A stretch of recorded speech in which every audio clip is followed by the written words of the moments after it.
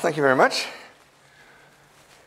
So, the purpose of this talk is to give an overview of how quantum information changes the landscape in cryptography without taking a priori knowledge of either field from you. So it's going to be a high-level talk. And I start with saying a few words about cryptography in general. Cryptography has been around for a long time. It's an ongoing battle. It's been going on for thousands of years between, you've guessed it, code makers and code breakers. You could also think of it as a battle between, technically they're called cryptographers and cryptanalysts, but I will keep calling them code makers and code breakers in this talk because it's more cool, even though technically that would be something different. All right, it's also a battle between good and evil. I'm on the side of privacy personally, and my purpose is to fight against this. If you don't,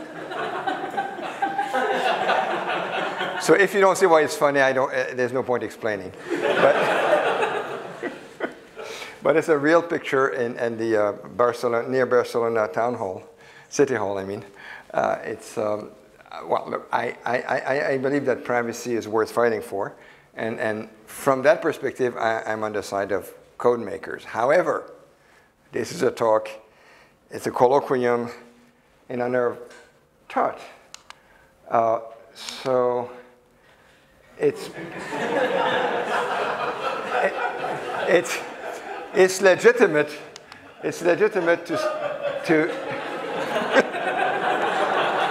so in some cases, good is on the side of cryptographers and evil on the side of code makers. In this case, it's giving this guy too much honor. So yes, I recognize that code breaking is an honorable discipline, and it's not necessarily evil, but in any case, it doesn't matter. In this talk, I'm not going to take sides anymore.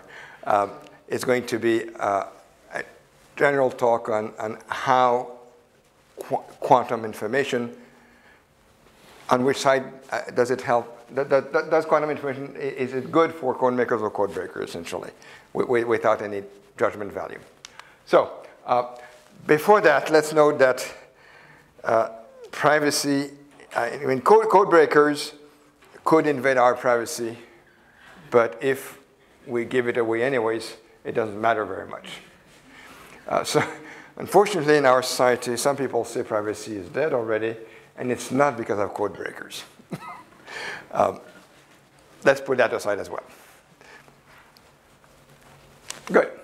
So I'm talking about this kind of cryptography where you have two people codenamed Alice and Bob, and they have some private business to discuss. And Alice and Bob, they talk over an insecure channel. It could be telephone, it could be the internet, they could just be shouting. And there is this evil code breaker or eavesdropper who wants to know what you're talking about and cannot figure it out because they are speaking in code. Specifically, and the way they do that usually is by using a key. So in most cryptographic applications for the purpose of private communication, because there's a lot more to cryptography than private communication, in this talk, we restrict to private communication. So for most applications, Alice and Bob will share a key, which is some secret information, and they use the secret information to encipher and decipher information. So Alice, Bob in this case, knows what he wants to tell something to Alice, so he will use his key, and through some mathematical transformation, take his clear text message, take the key, and produce ciphertext. And Alice, knowing the key, will be able to decipher and know what Bob is saying, and they can talk back and forth. An eavesdropper, not knowing the key, we hope will not be able to understand. So really the problem of cryptography or of secret communication, it boils down to two completely different sub-problems. One is, if Alice and Bob share a secret key, how can they use it to encipher and decipher information in such a way that an eavesdropper who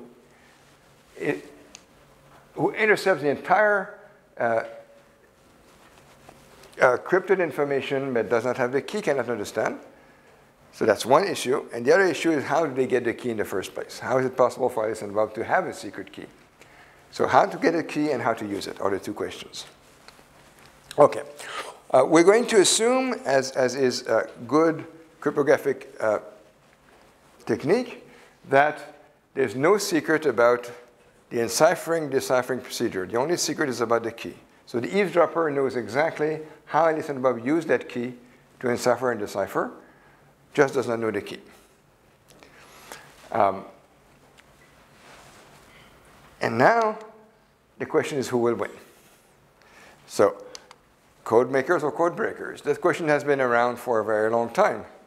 And I like to give the opinion of a non-scientist, a novelist, Poe, Edgar Allan Poe, a 19th century American novelist who wrote really, really well-known short stories. In particular, he wrote The Gold Bug.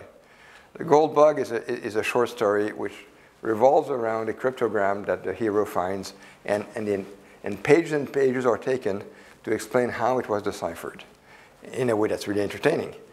And in fact, this was a very influential short story. Some real-life, very, very high-level cryptographers and cryptanalysts were inspired to go into cryptography from reading The Gold Bug, including Friedman. And well, Poe, again, was not a scientist, but he was a high-level amateur cryptanalyst, code breaker. And he had his opinion. His opinion was, let me quote him exactly from a strangely named magazine where he was writing that, but in 1841, Poe said or wrote, "It may be roundly asserted that human ingenuity cannot concoct a cipher which human ingenuity cannot resolve. Said otherwise, code breakers will always win. No matter how clever you are at code making, there will be a more clever than you code breaker."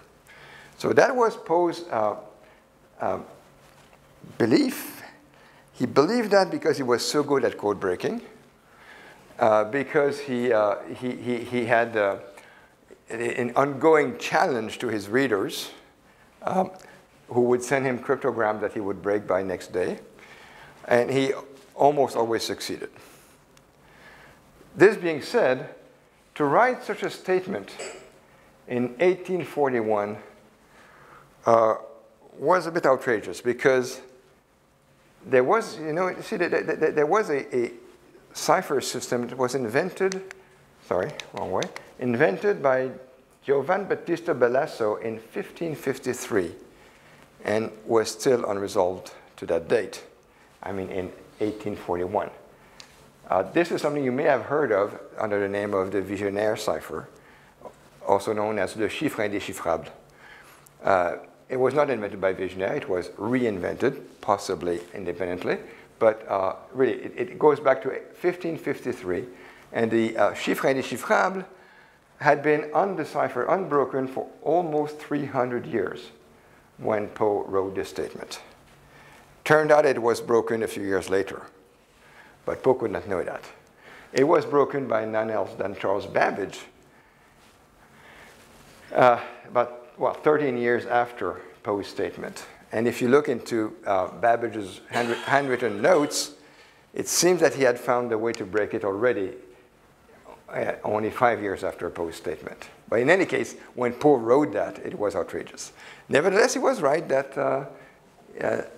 a few years after he wrote that, all systems that had ever been proposed had been broken, which is a good reason to think that it's going to continue that way. But was he right? Was he right that as history will evolve, it will always be the case that no matter how clever the code makers are, code breakers will win at the end? And the purpose of this talk is to address this issue. Who is going to win in a quantum world?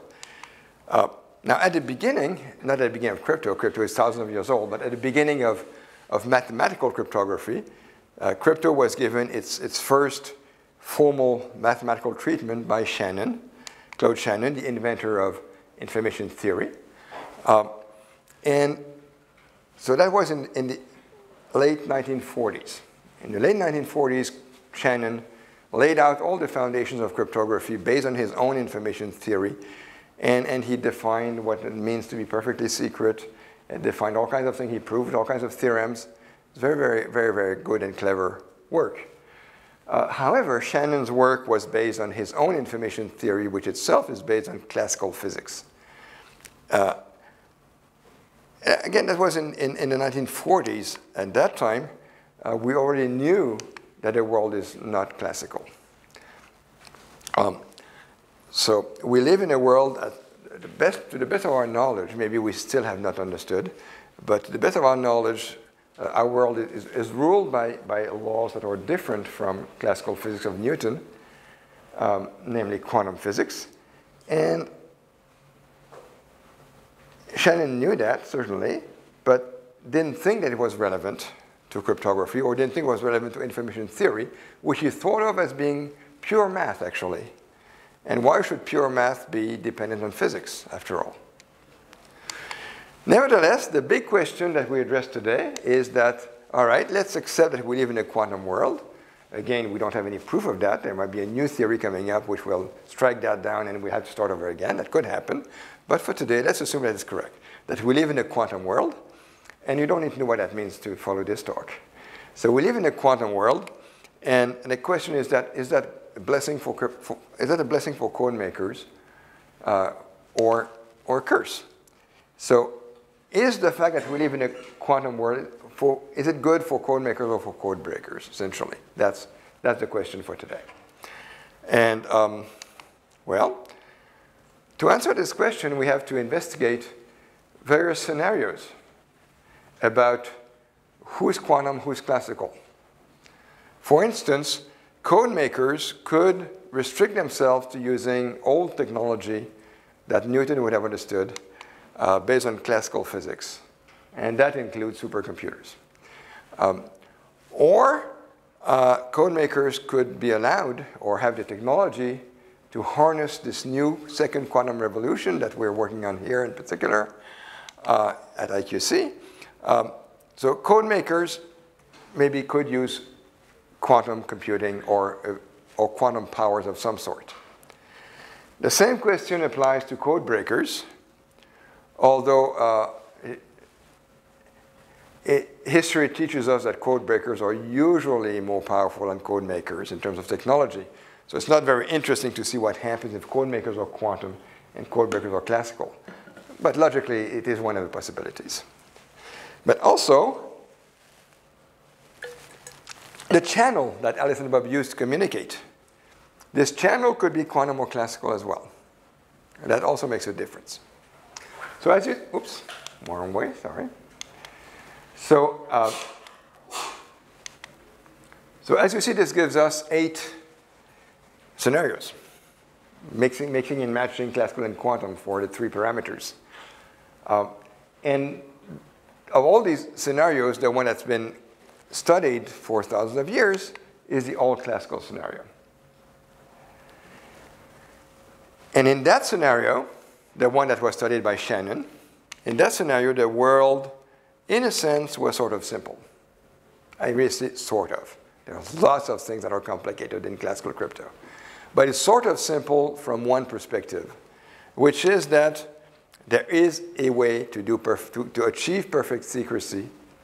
It's known as a one-time pad. It's been known since the 19th century, even though most people think it's 1918, 1919. No, it was known in the 19th century. And the one-time pad is a perfect solution. It gives perfect secrecy. And the way it works, it requires that a shared random secret key between Alice and Bob, unknown to the eavesdropper. And that key has to be as long as the message they want to transmit and used only once. So it's not very practical, but it depends on the application. The point is that it is provably, unconditionally, perfectly secure, as proven by Shannon. Now, to be just technically more correct, as long not as the message, but the entropy of the message. But it's a technicality. And when I say perfect, or when Shannon says perfect secrecy, what it means, in my perspective, what it means is that it means several things. It means that no information leaks about the clear text. So if the eavesdropper intercepts the ciphertext, the coded message, there's no information that leaks about the clear text, except perhaps its length, how many bits. Except who's talking to whom. That's not what we're trying to hide here. There are other techniques for that, but not for today. So here we only want to hide the contents. And technically speaking, not the length, because we count. But except for that, no information leaks about the clear text. And then we want the system to resist unlimited computing power, even exponential computing power, even quantum computing power, even infinite computing power. And if you're familiar with current day public key cryptography, that rules it out. With public cryptography, cannot by definition offer protection against unlimited computing power. That does not mean it's not useful, not good. It means it cannot be perfect by that definition. I also wanted to resist unlimited technology, so unlimited technology and computing power. Now, when I say unlimited technology, you have to understand that it is limited by the laws of physics, but nothing else. Or, excuse me, by the known laws of physics, because we can't do better. And moreover, we want to be able to prove security. So we want a system for which we can prove that it's going to resist forever unlimited technology, unlimited computing power. That's what perfect secrecy means. And that's what the one-time pad offers. So the one-time pad is a very, very simple system, again, invented in the 19th century. And Visionaire came very close. The chiffre indéchiffrable came very, very close to one-time pad. It missed only by one crucial aspect. So it could have been invented in the 16th century. Here it goes. This is the secret key. Alice and Bob shared this secret key. Think of each pixel as being 0, black or white, meaning 0, 1. So Alice and Bob share this secret key. Now Alice wants to send a message to Bob. She takes her clear text. She takes the key. And by mixing them together through a very simple mathematical operation, she produces a ciphertext. Don't blink. That's the key, and now that's the ciphertext. Bob, now an eavesdropper, and she sends that to Bob. She sends the ciphertext to Bob. Now Bob, an eavesdropper might intercept, an eavesdropper might learn the entire contents of the ciphertext, and he would still have no information about the clear text, except how many bits. However, Alice knows the key. Again, this is the key. Alice has the key already, and she receives the ciphertext from Bob. Then all she has to do is she stacks them together. This was much more convincing in the old days of overhead projectors when I had actual transparencies I could stack. Right? So it's kind of not so nice anymore to do this. But if you believe me, if you were to stack these two things, you get this. So if you stack this and that, you get this. Vernam, which used to be thought as the name of the inventor of the one-time pad. As it turns out, it was invented about 30 years earlier by a banker. So the one-time pad is perfect. It was used in real life. For instance, that's the red telephone during the Cold War. The red telephone between Khrushchev and Kennedy wasn't ciphered by a one-time pad. So it's been used in real life for high-level, high-power situations. By the way, the red telephone, its famous red telephone, was neither red nor a telephone. but it was encrypted by the one-time pad. and in those days, the key. See, so you need a secret key as long as a message. This sounds silly. I mean, if you have a way to transmit securely a secret key as long as a message, why don't you use the same way to send a message? It sounds totally silly, but it's not. Because the key can be transmitted at a time when you have access to a secure channel, Whereas the message, when the contents of that message is ready to be sent, you no longer have access to that channel. And the way that this one-time pad for the red telephone, the way it was used in real life, is that you had a diplomat. So one side or the other would generate a bunch of random bits, would put on a magnetic tape, put the tape in a briefcase, and close the briefcase, lock it, and strap with the handcuffs to a diplomat who would take the airplane and deliver the key from between Washington and Moscow. At that time, when the key was transmitted, neither Khrushchev nor Kennedy knew what they wanted to tell the other. Later, when the key is received, either one can use this secret key to transmit a new message, a new clear text. So it makes perfect sense in for high security business to use this one-time pad.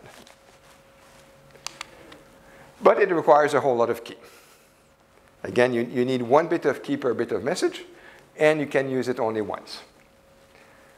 By the way, if you have a very long key, of course you can break it into chunks. You can use the same key for many messages by using several disjoint portions of the key for each message. So it's not only one message, it's as many bits of message altogether as you have bits of key. But you need a whole lot of key to use that. And the question is, how can this key be transmitted? So I remind you that really cryptography boils down to two questions. How do you use the key? How do you get the key? And how do you use the key? The answer is plain and simple, one-time pad. There's no better way, if you insist on perfect secrecy.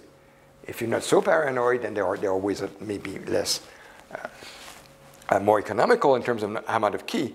But if you want perfect secrecy, there's no better choice than a one-time pad. So that's how you use it. And then the other question, how do you get the key? And how do you get the key is known as the key establishment problem. And this talk is more about key establishment, because once you establish the key again, just use a one-time pad, that's solved, problem solved. But how do you establish the key? And there are essentially three ways. You can establish a key, a secret key between Alice and Bob. You could use a trusted courier. That's the diplomat used during the Cold War, and I will say no more about it because it's not very interesting mathematically speaking. But it has been used for real. Or you could use computational complexity, in which you do something that gives the eavesdropper all the information about the key, but in a way that you hope will require too much computing power to extract. This is what's used in real life today. All the public key cryptography is based on that. But by definition, computational security, key establishment, by definition, cannot be perfect. By this definition of perfect, that it should resist unlimited computing power. Or you could use quantum physics. Let me first concentrate on the computational complexity, because there are really interesting things to see here. It cannot be perfect, but still there are good issues here. And let me start with the history. Who invented the idea that you could base the security of key establishment on computational complexity, on the difficulty of computing problems? Well, most people attribute this to, I'm sorry, let me first tell you what I mean exactly. What I mean exactly, the key establishment problem, you have Alice and Bob.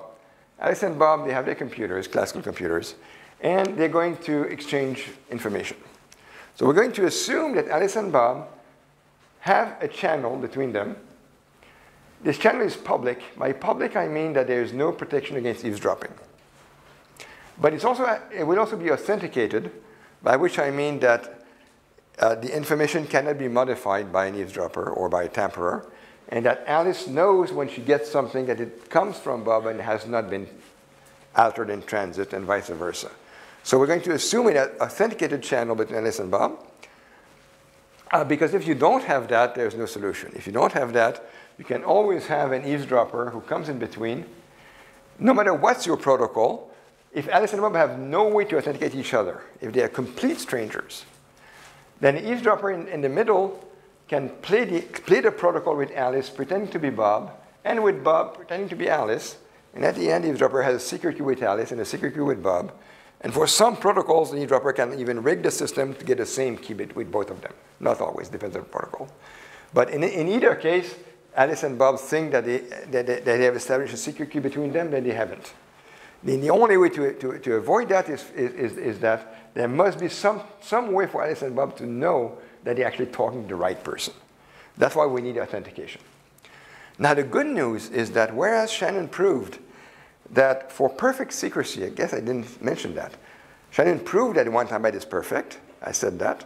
He also proved that to get perfect secrecy, you need a key as long as the entropy of the message.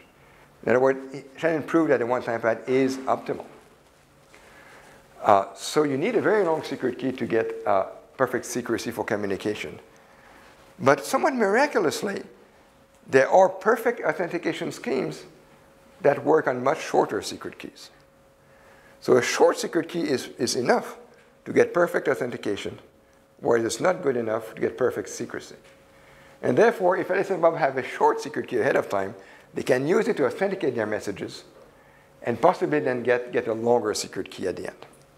So we're talking more about secret key expansion than creation from nothing. Or maybe Alice and Bob have some other way to authenticate other than these secret key versions. But no matter how they do it, Alice and Bob will need to be able to authenticate. So we're going to take that for granted. They have this authenticated public channel, they exchange information, and at the end of the process, they have obtained some secret S, some key. S has to be the same for both of them. And there is this eavesdropper who taps the channel because it's public channel. There's no protection against eavesdropping. And at the end of the day, what we want is that the eavesdropper will not be able to know what the key is, even though he's heard everything that Alice and Bob have told each other. If you've never seen that, it sounds like black magic, right? Alice and Bob, they have no secret initially, except perhaps what they need to authenticate. They talk, and at the end of the day, someone who listens to the entire conversation cannot figure out the secret that they have obtained. Sounds impossible. And to think that this might be possible is a much greater achievement than to find a way to do it, in my opinion.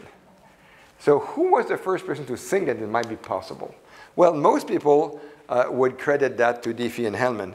In 1976, Diffie and Hellman wrote a seminal paper called New Directions in Cryptography, in which they proposed exactly that problem.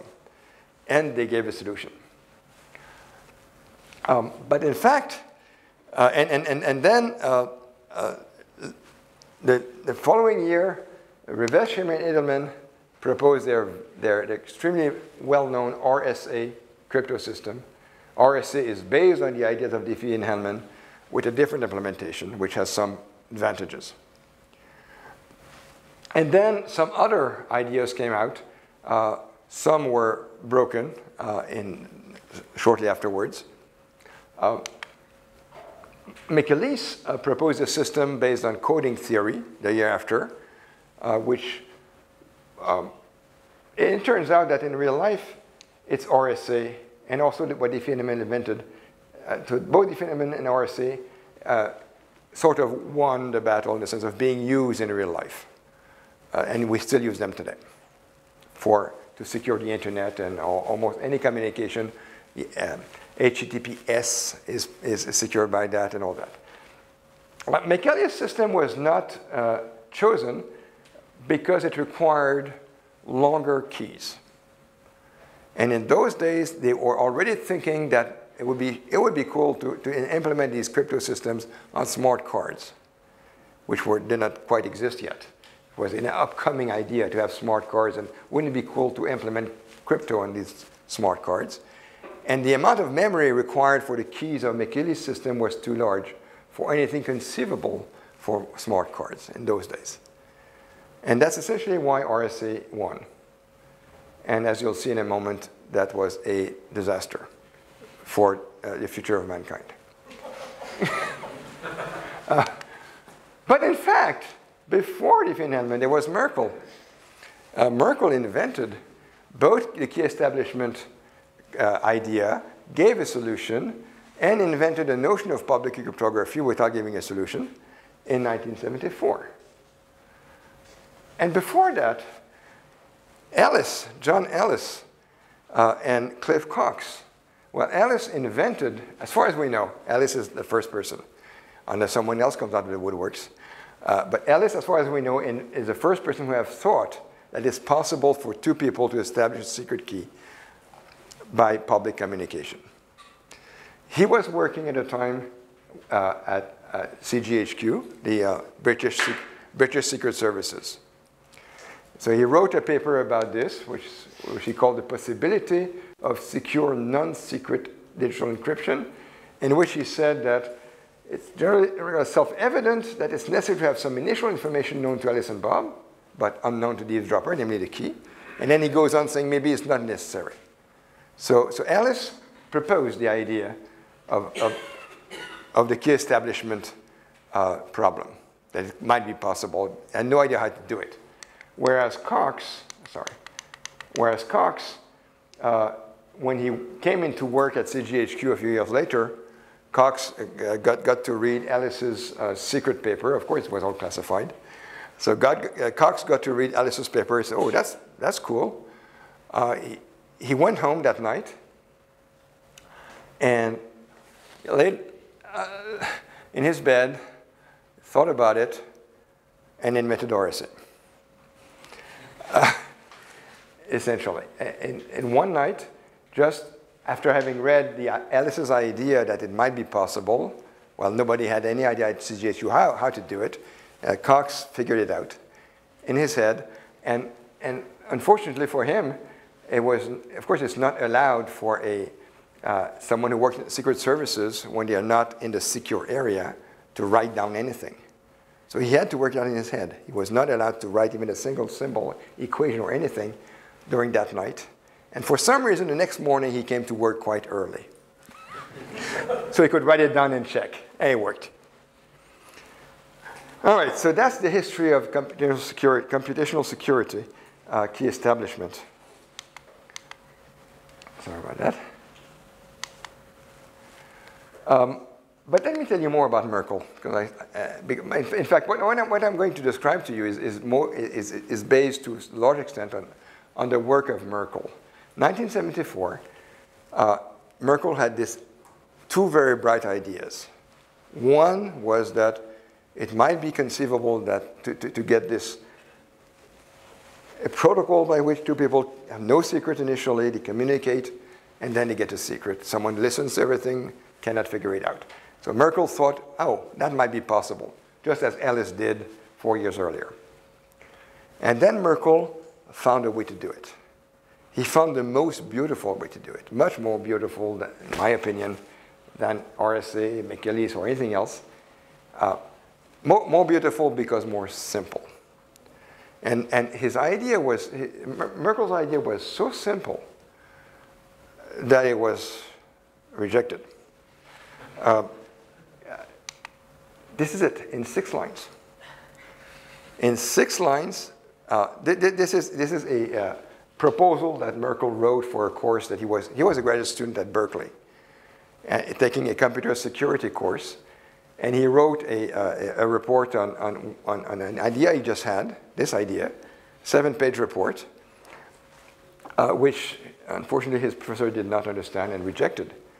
But in 6 lines, Merkle explained completely, in detail, how to do it. And I'm not going to read this to you because I will show you in more modern terms what he meant. But after these 6 lines, Merkle added 1 sentence.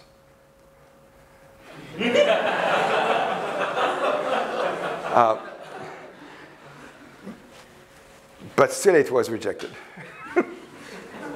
And then he tried to publish that in the Communication of the ACM, which in those days was the top journal in computer science, maybe still is now. At some point it was not anymore, but at that time and now, a very, very good journal. And so he submitted his idea in 1975 to CACM and got this rejection letter. The rejection letter wrote in 1975, right? So that's before Diffie and Hellman 76, that's the point. In 75, not only did he write this course proposal, which was rejected, he submitted to CSEM and got this rejection letter, unable to publish the manuscript. And enclosed is a referral report by an experienced cryptography expert. And here's what the expert wrote. That's the expert. He wrote, "I'm sorry to have to inform you that the paper is not in the mainstream of present cryptography thinking." Correct. Duh. That's why it should be accepted. But Merkle kept fighting, and it was eventually published in 78, so after Diffie-Hellman, and nobody paid attention because Diffie-Hellman was out already. That's kind of sad. The other thing that is sad is that in order to finally get it accepted, Merkle had to make it much, much more complicated than his initial idea. His initial idea is so beautiful. I'm going to tell you in a minute. It's so extraordinarily beautiful and simple that he could not get that published. He had to add all kinds of things to make it more complicated, and then it was finally accepted. It's really very, very sad. So here is his scheme. Here is the original 1974 scheme of Merkle, in more modern term than the 6 line I showed you before. But it's the same thing, essentially. So these are the 6 lines again. In more modern terms, Alice and Bob have their computers. We're going to work in a model known as the black box model. What it means is that we're going to assume that there is some black box that computes a function. You put x in, push a button, get f of x. And this function, we're not asking anything special about this function, except that there is no way to know anything about it other than the input-output behavior of this black box. So that's why we call it the black box model. There is something inside, but you don't see it. The only way to learn something about f is choose any x you want and get f of x, and then repeat. Now, under this model, if you are given f of x, in order to find x, there might be more than one, but if it's 1-to-1, given f of x, the only way to find the pre-image x is to try inputs either systematically or at random or what have you. But no matter which input you try, when you ask the box and you get some input y and you get f of y and it's not f of x, all you've learned is that x is not y. You've learned nothing about x other than it's not y. Now you try another one, and another one, and another one. So as you can see, you will need to try essentially half the possibilities. So if there are n points in the domain of the function, you have to try on the average n over 2 times before you hit the right answer. And there's no shortcut by definition of being black box. This is what Merkle called one-way encryption. In his 6 lines, he talks about one-way encryption. That's what he meant. You know how to encrypt. That's a black box. But it's one way. You don't know how to decrypt. In order to decrypt, there's no other way than exhaustive search. So let's assume that we have this black box function. That's the only assumption. From this only assumption, we can prove security. It is an assumption, but you don't need something else. It's very, it's a simple assumption. And then, here it goes. We're going to put n square points in the domain. And you'll see why n square in a moment. So we assume there are n square points in the domain of f. Here it goes. And in fact, I'm about to tell you a 1974 idea. And if you take anything home from this talk, let it be it. It's not my idea. It's old. It's beautiful. And it can be used at parties as well. So what Alice does, she's going to choose at random n points. So this function f has n square points in the domain. Alice chooses n points at random in the domain of the function. She calls the function and gets the n images, which she sends to Bob.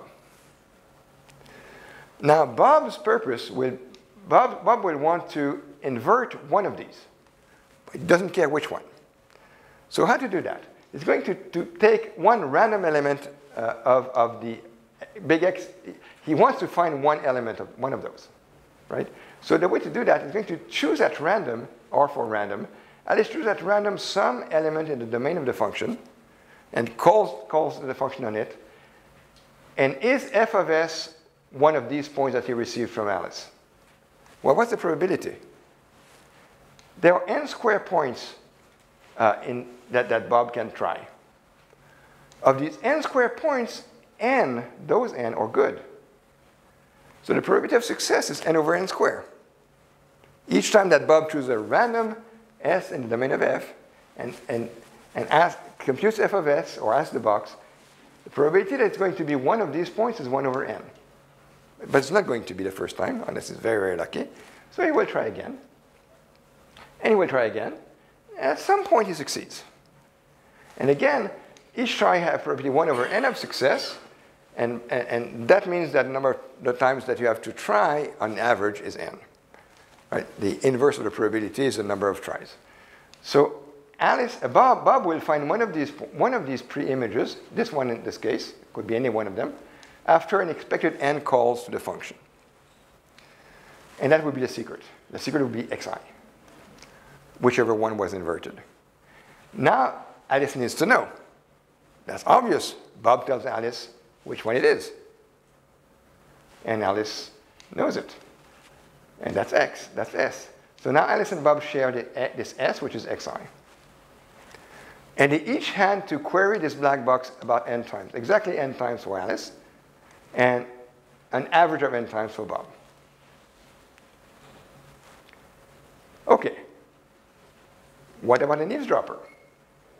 An eavesdropper sees this. The eavesdropper has access to the black box. It's unfair otherwise. The eavesdropper has seen all these f of x's going to Bob. The eavesdropper has intercepted them. He knows what they are and knows what I is. So knowing I, the eavesdropper knows that it's this one that must be inverted. And the others have no relevance anymore. They're there, but they're useless. The only thing of interest for the eavesdropper is to invert this one specifically. And I has no interest either. The only thing that counts is invert this one. But inverting one point takes n squared over 2, as I argued before. So I wrote n squared, but it's really n squared over 2. So the crucial thing is to understand where is the advantage of Alice and Bob over the eavesdropper. The advantage is that Bob can invert any one of these endpoints. It doesn't matter. Just as good. But once Bob has inverted one, it's this very same that must be inverted by the eavesdropper. And that's much harder. To invert a specific one is much harder than one at random. You don't care which one. And that's what gives the advantage to Alice and Bob. Sorry, I went the wrong way.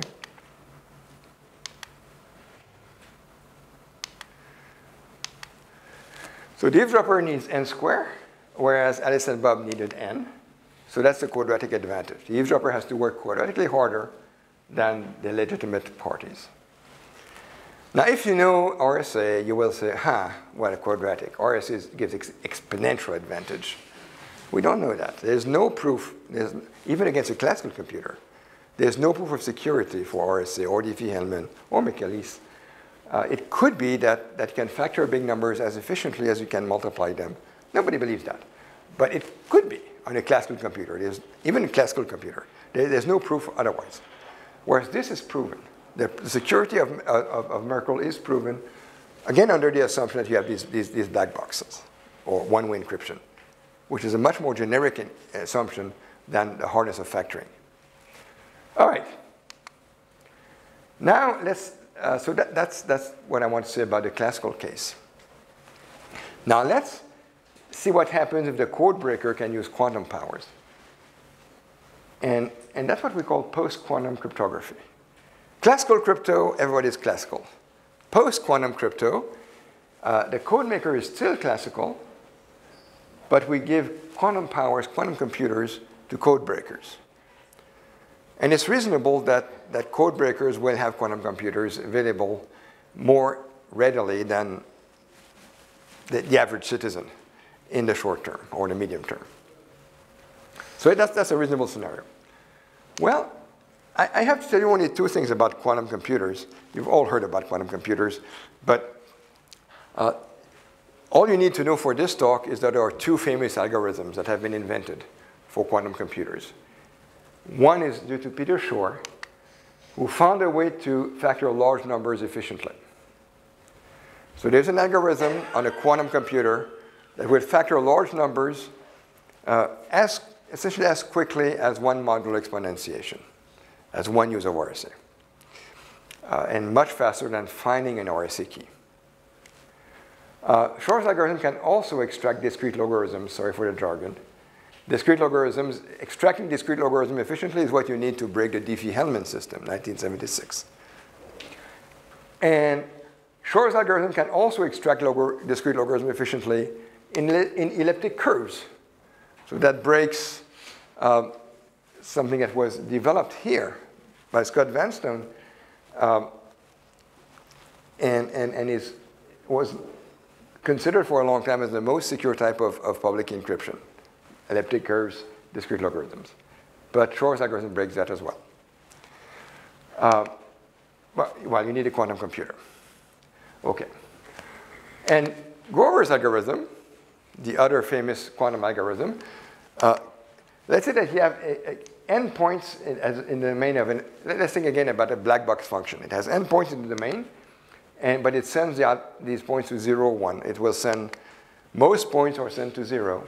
So it's function f here. F will send almost everything to 0. But there's one point sent to 1, and you want to find it. So if it's a black box function as before, well, classically, to find this unique x sent to 1 by the function, well, you have to try them, either systematically, randomly, but no matter how you do it, any y so that f of y is 0 only tells you that this y is not x. You've learned nothing else. So there is no shortcut. You need to try on the average half the inputs before you're lucky. So randomly, classically, you need n over 2 calls. And Grover found how to do it with root n calls. And the constant here is slightly less than 1. It's pi over 4. Pi over 4 times root n calls. And if there's more than one solution, if there are t solutions, here's only 1, but if there are t solutions, t points are sent to 1, and n minus t sent to 0, where t is less than n, much less than n, then a generalization of Grover will take square root of n over t. When t equals 1 is Grover. When t is bigger, then square root of n over t finds one solution at random among t solutions. All right. That's all you need to know about quantum computing. Well, now let's go back to key establishment, and we change the scenario a little bit. We change the eavesdropper to being a quantum adversary. Some of you might recognize him. So now we have a quantum adversary who has access to a quantum computer. And let's see what he can do. Back to Merkle. Well, using Grover's algorithm, the eavesdropper, this is an old study, I'm sorry, what was sent is I, and so the eavesdropper wants to invert f of xi. So I is sent from Bob to Alice, sorry about that. And f of xi is what the eavesdropper needs to invert. There are n square points in the domain, and there's only one solution. So it takes square root of n squared by Grover's algorithm. And square root of n squared is n. In fact, it's pi over 4 times n. Pi over 4 is less than 1. So you need less queries. The quantum eavesdropper needs slightly less than n queries, whereas Bob needed n, as we saw before. So it takes less time to break than to use. That's pretty bad. Complete break. Okay. So that's the situation with post-quantum crypto. I've just shown you that Merkle, whom I'm in such admiration for his idea, but it is broken by a quantum computer because of Grover's algorithm. Of course, Diffie-Hellman is broken by Shor's algorithm, even in elliptic curves, and RSA is broken because you can factor big numbers, and Cox is broken because Cox was RSA after all, before the time, with a slight difference, very slight. Alice's idea is not broken because Alice did not suggest any ways to do it. I repeat that the most important step was to recognize that it was worth thinking about this problem. So I'm not saying anything against Alice at all.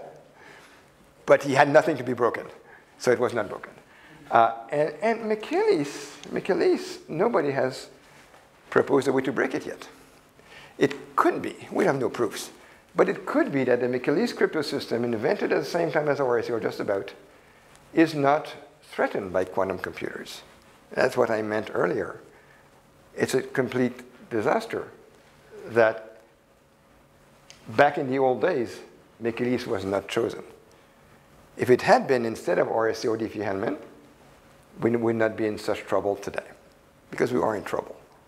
We are in extreme trouble, because not only are Diffie-Hellman and RSA broken as soon as there's a quantum computer, and you can tell me, the quantum computer, in 20 years, I don't care. Well, first, we don't know when there will be one. We don't even know if there is one now. And I'm not talking about D-waves here. But when a quantum computer becomes available, all previous communication encrypted by RSA and Diffie-Hellman become vulnerable. Because anybody today who has the technology, just enough storage, can take down all the internet traffic, which is encrypted, and perhaps they cannot decipher it because it's encrypted with RSA and they don't know how to break it, but still you can take it down. And when a quantum computer is available, you can go back, take out of your disk all the previous communications and decipher them one by one. So classical crypto, what is used today on the internet, is susceptible to an attack in the future. And that's what makes the situation so dramatic, because we keep using it, even though we know that at some point, or at least we suspect, we don't know yet for sure, but there's good reason to at least be worried that a quantum computer will come out in not so far future and will be able to decipher all the communications that are sent today and last year. In the past 35 years, essentially. So there's reason to worry. There's really reason to worry. And that's why it would be good to do something. Not necessarily Michaelis, because in the meantime, post-quantum crypto has been become more and more developed, and other systems have been proposed that could be secure against a quantum computer. We don't know, but there are other systems have been developed. The two most famous are codenamed, I'm not joking, New Hope and Frodo. New Hope is based on an algebraic structure known as a ring, and Frodo gets rid of the ring. I'm not making it up. But in any case, well, Merkle can be saved. In fact, Merkle can be provably saved. And time is running up. I'm just going to give you an idea how to do that. This is John's work with several co-authors. I've been working on that since, I think, 2015, no, 2005. It's been about 12 years. And so can Merkle be repaired? Yes. And here's how. Really, very briefly. We start the same way. Remember, Alice, there's this one-way, this black box function. Alice chooses endpoints at random in the domain, sends the images to Bob. Well, Bob just needs to find 2 instead of 1. As simple as that. If Bob finds 2 elements, it will just take twice as much time. Does it the same way. Takes random points, and it will probably 1 over n each time. So after 2n tries, we'll get 2 points, essentially, roughly. Now, of course, and that's going to be the secret. The 2 points that were inverted by luck will be the secret. Now, of course, if Bob were to send Alice I and j, the two indices that were inverted, then we're using Grover's algorithm. The eavesdropper would invert these 2 points, and it would be none the wiser. So we need a different way for Bob to tell Alice which points he's chosen. Or he's not just chosen, he's found by chance. And the idea is that we're going to use a second black box function called T. And what Bob will send Alice is an encoding of S and S prime, the 2 points that were inverted. Bob will send an encoding of these 2 points using T in a very simple way. He will apply T to S and S prime, which gives bit strings, and will do the exclusive OR bitwise. Right? So Doesn't matter what it is exactly. It's some simple function of T of S and T of S prime. That's what Bob sends to Alice. And by getting that, Alice will compute T on all of these points that she's chosen. And now she needs to find 2 points here that XOR to W. And that, you might think that takes n squared time. Because if Bob tries each pair to find a pair that XORs to W, that would take n squared time. But I'll let you that as homework to find a way to do that in linear time, in order n time. In fact, in order n time, you can do that. So in order n time, using this table, Bob finds S and S prime.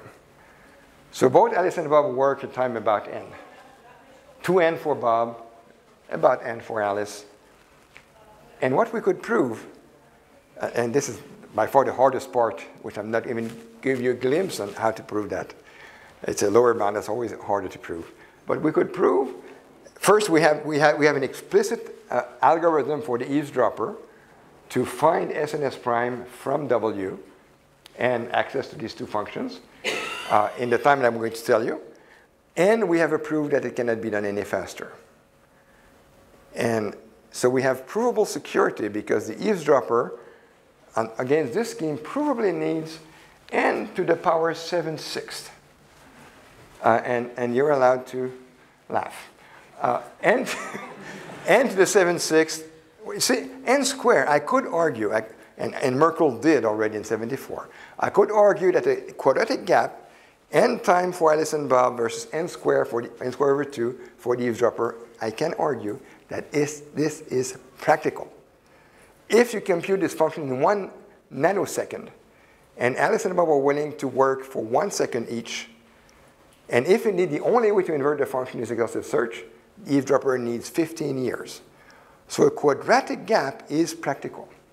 There's no way I can argue that a gap from n7/6 is practical. But it's a proof of existence.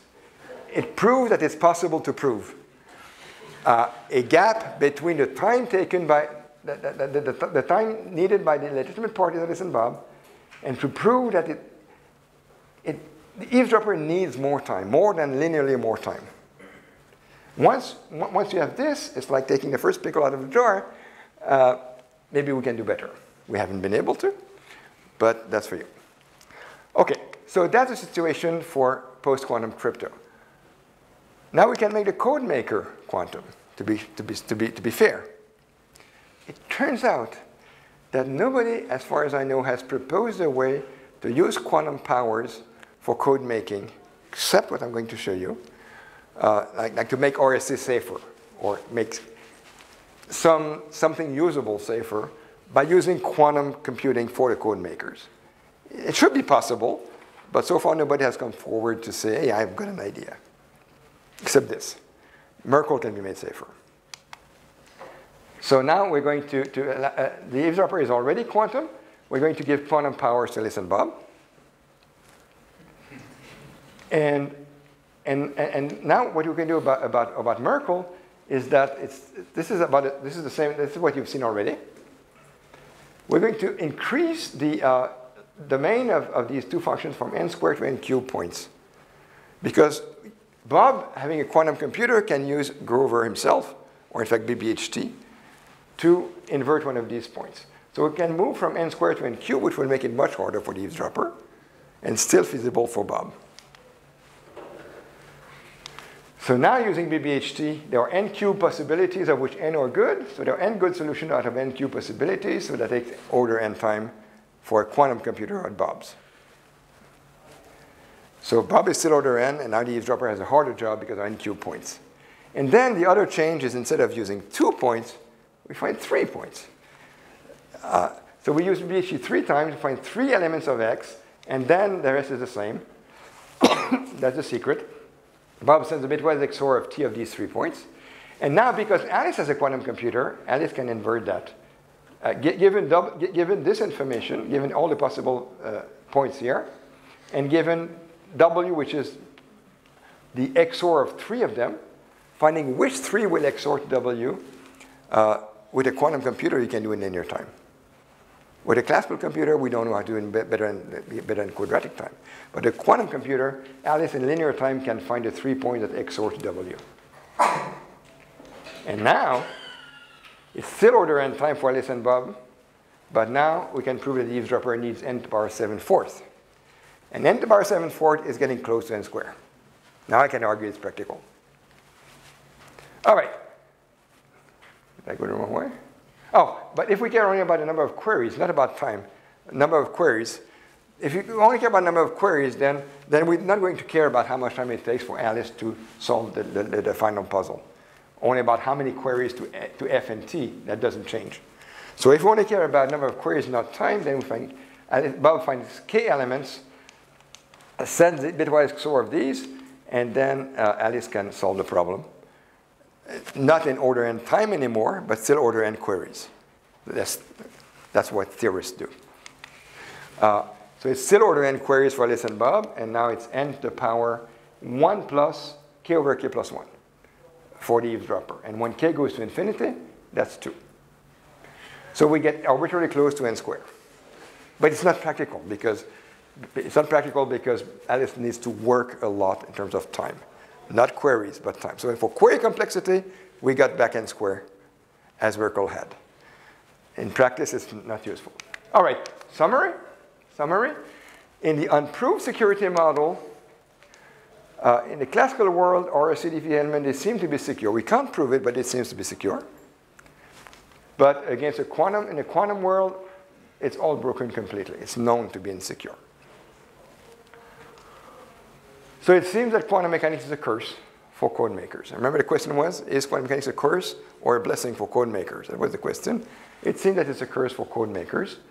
But there's Michaelis. Michaelis seems to be secure, as far as we know. It might be secure. And so is New Hope and Fredo.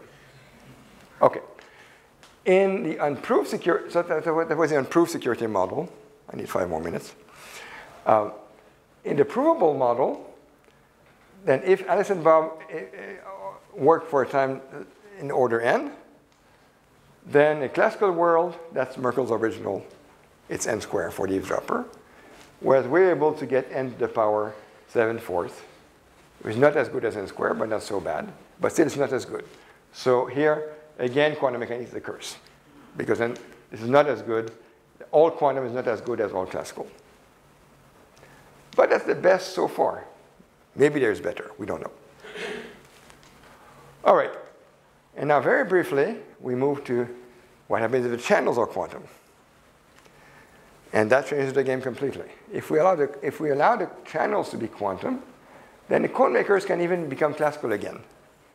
Almost. So we're back here. Alice and Bob will send quantum information instead of classical information, like polarized photons. And now they don't need quantum computers anymore. They can have classical computers in a small quantum interface. Just enough to be able to prepare single photons, send them, receive them, measure them. So very simple compared to a quantum computer. It's not that simple, but compared to a full-scale quantum computer, it's much, much simpler. And then, but the eavesdropper is allowed complete quantum power. And now what we get is quantum cryptography. If Alice sends his message to Bob as a quantum signal, then like using these 4 states of polarization, the detail is not important in -5 minutes. But these states cannot be distinguished, even in principle.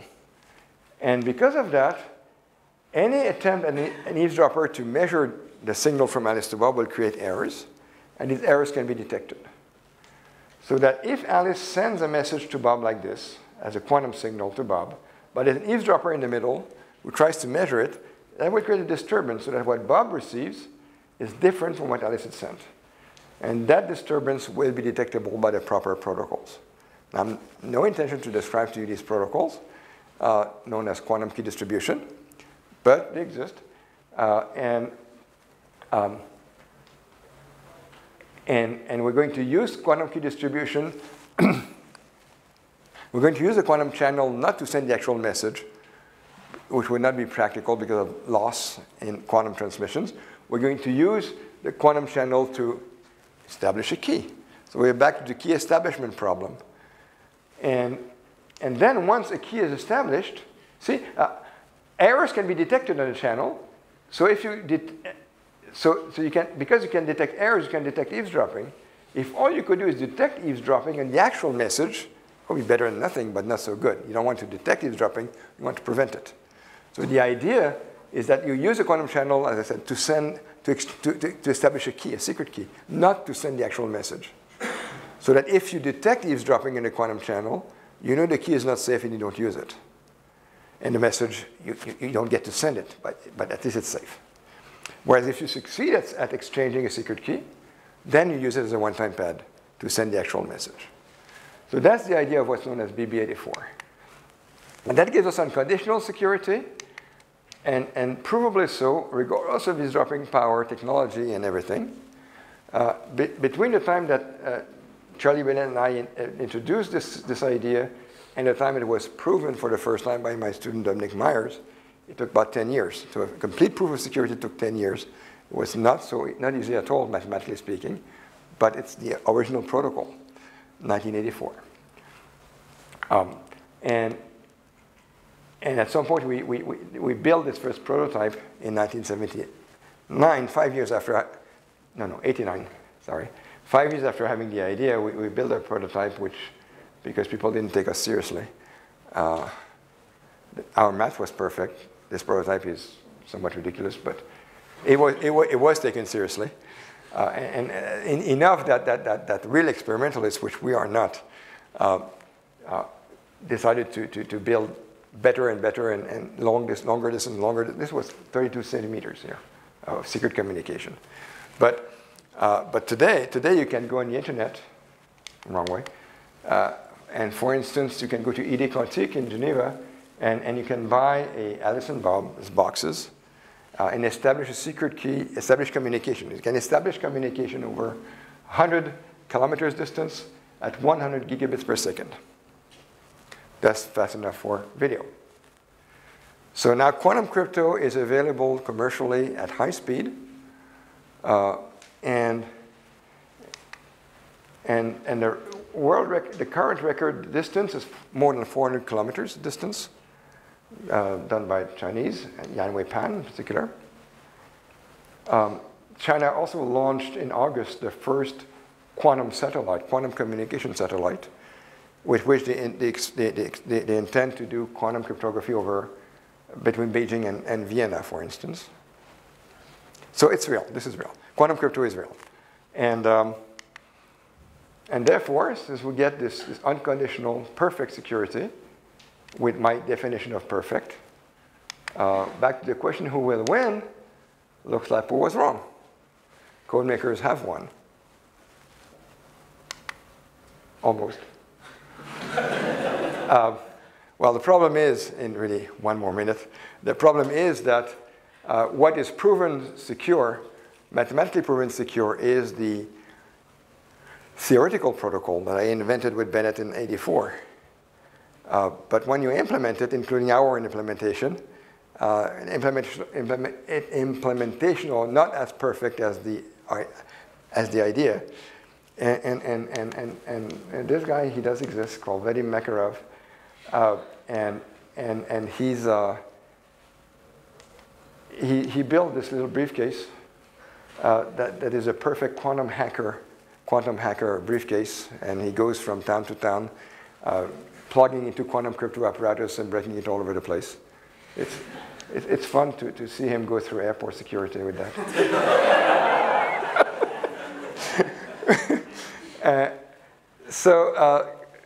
So quantum crypto is perfect in theory. Will it ever be built in a way that resists all possible Makarovs? I don't know. So maybe Poe was right after all, that the code breakers would always win. But the game has shifted from mathematics to technology. Trying to build quantum crypto as close as possible to the ideal protocol for code makers, and trying to tap onto the remaining imperfections for code breakers. And so the game of cat and mouse is not over. And back to the question at the beginning, we live in a quantum world. Is that a blessing or a curse for code makers? Well, I don't know. Sorry, that's the only answer I can give is that we don't know yet. There's hope, but no clear proof yet that code makers actually have one or will win. So maybe Paul was right. I hope not. All right, on this, I thank you.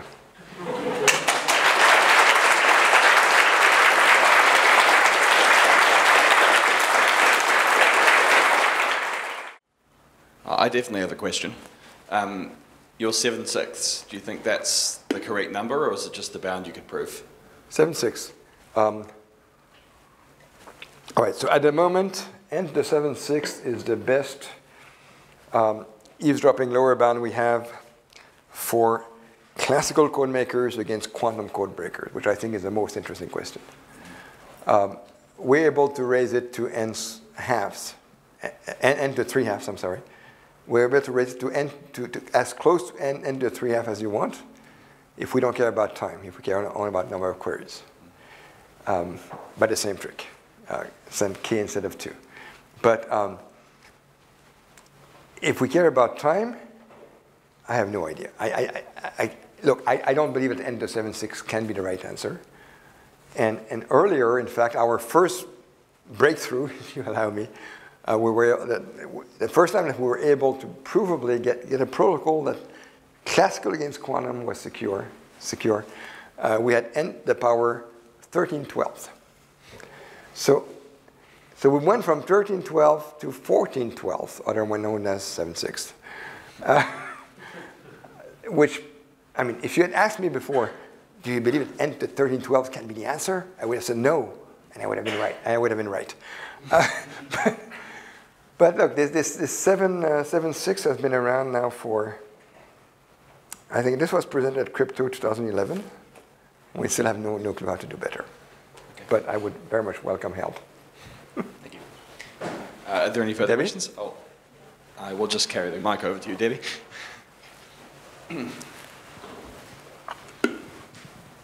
So you do mention that you don't want to take side which way it goes, but do you really think it is a technological issue that may become fundamental, or you think quantum key distribution probably can just be patched by better and better experiments? There are two approaches. One is to learn from the quantum hacking successful attacks and fix the apparatus, as you said, patch it, until Makarov finds a new vulnerability, or someone else. Another approach is to find protocols that, by definition, withstand a wide class of attacks. And in particular, there's an approach known as measurement device independent quantum key distribution.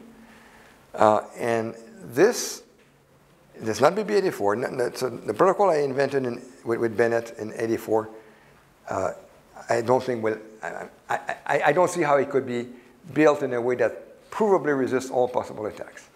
So we have to find new protocols, in particular protocols based on entanglement. And the measurement device independent protocols, which have been implemented, in particular the 400 kilometers in China uses that, they are provably secure against any defects of the detectors. Even if the detectors are provided by the eavesdropper, they are still secure. But they are not proven secure against possible defects of the source. Still, it's a good step. The next step is to have what's called fully device-independent quantum key distribution, which would be provably secure against any defect of the detectors and of the sources. It sounds kind of crazy, but there are ideas how to do that. However, these are completely impractical today. So is it only technology? If our technology gets sufficiently advanced that we can implement fully secure, fully device-independent quantum key distribution, then on that day, the code makers will have won, and it's finished, until someone finds that quantum physics is wrong. Thank you. So, let's say that we have a world where everybody has access to quantum computers and quantum communication channels. Is there a place for mathematical encryption, or like real-time communication? What's the real time about this? Like, let's say I want. No, quantum crypto can be used in real time. Yeah. But like, for example, if I want to encrypt a hard drive. Yeah. Okay. Then that would be like a different thing. Okay. So one,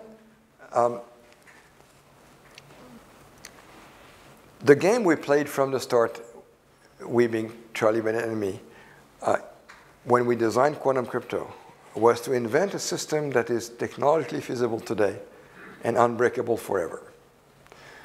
So it was designed for the purpose of communication. If you want to use it for storage, if you want to use quantum crypto for storage instead of communication, it's a whole different game in terms of technology. You need to be able to store quantum bits, and that stuff we don't know how to do today. So, so please don't think that I'm not saying that quantum crypto, once implemented properly, solves the world's problems. I'm not saying that. It does not do digital signatures. And classical crypto is used for communication, yes, but it's even much more importantly used for digital signature, like sign, for instance, to make sure that software updates are legitimate. The greatest thing that Diffie-Hellman did when he invented public cryptography was not encryption, it was signature, by far. And that's not given by quantum crypto. That is not by quantum key distribution. So it does not solve all the problems. That's why we also need to work on post-quantum crypto. It's classical, and it could withstand a quantum attack. And in terms of encrypting on a disk, that's not even something that we're thinking about with quantum crypto. So we really need to have good classical techniques that can be quantum secure, knowing that we have no idea how to prove that they're quantum secure, at least not use those we know are not quantum secure. Thanks. Maybe one more question?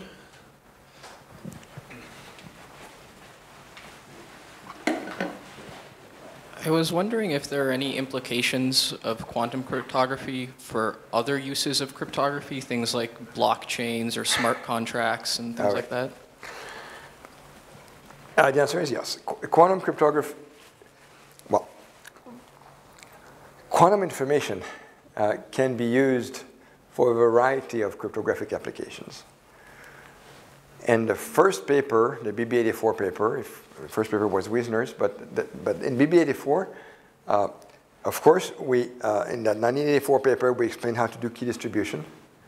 In the same paper, we also explained how to do coin tossing, which is another application of classical cryptography.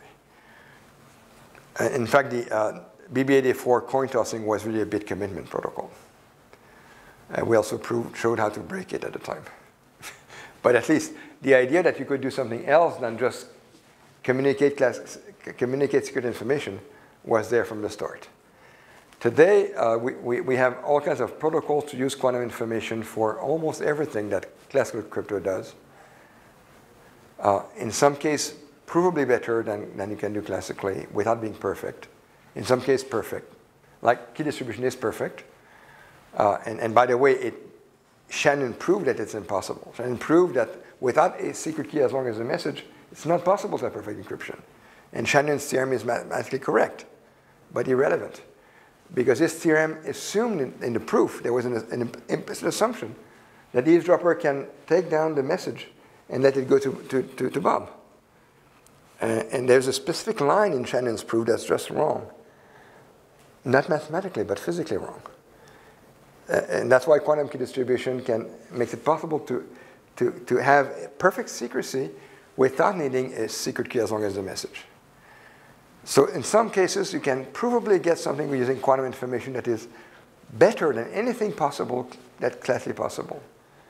And in fact, it's perfect if you have a perfect implementation. In other cases, like big commitment coin tossing, you can do better than possible, than was classically possible, provably so again, although you cannot do it perfectly. In the case of digital signature, I'm less convinced that you can do. I mean, there have been proposed schemes for quantum signatures, but nothing has convinced me as being at least practical. Across the board of all the theory of cryptography that has been developed essentially since Diffie-Hellman in academia, with all kinds of ideas coming out, like multi-party computation, anonymous networks. So many ideas have been developed in the classical world of cryptography. Each of these questions can be readdressed using quantum information. In some cases, we get perfect solutions, which were not possible classically. In some cases, we get something better than possible classical without being perfect. In some cases, we get nothing. But it's a very wide field. Here, I concentrated on key distribution, key establishment, but there's a lot more. Thanks. Good question. Okay, well, I think we'll wrap it up there. As usual, there's a reception right across the hall, starting right now. And so I'll ask you to join me in thanking our speaker again.